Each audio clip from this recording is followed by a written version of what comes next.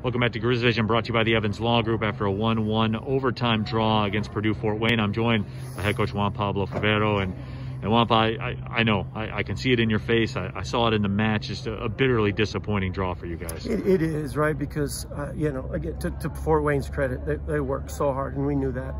And so, you know, they scrapped out a result, and that's to their credit. You know, I think we did everything that we could to win this game. We had more possession, we had more shots, we had more corners. You know, it is disappointing because it puts ourselves in a really tough position for the next game. You know, we needed to win both games, we think, but you know, we'll see what happens in the other games today, and we got to regroup and get after it against Milwaukee and get a result there.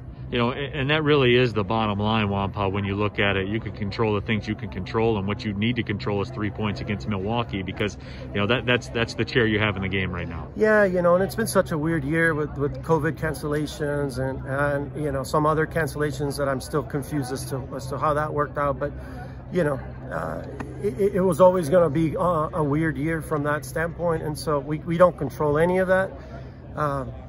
You know, again, it's disappointing I'm not disappointed in the performance, by the way. You know, the girls played their hearts out. We dominated both overtimes. I'm just disappointed for them that they didn't get the result that they worked so hard for. But that's our game, and we got to learn from it. And again, get ready for a tough game against Milwaukee that we're going to have to win. Absolutely. Senior day festivities getting ready to go right now. I know bittersweet for you, no question. Yeah, you know, of course we wanted the seniors to get the result, but I love these three girls. They've they've helped us rebuild this thing. Right. So anyways, yeah, we're going to celebrate them and regroup, refocus, and get ready for the next one. Thanks for the time, JuanPa. Go Grizzlies.